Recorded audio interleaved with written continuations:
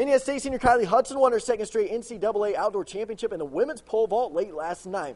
She cleared a height of 14 feet 7 1/4 inches to defend her title and establish a new NCAA championship meet record.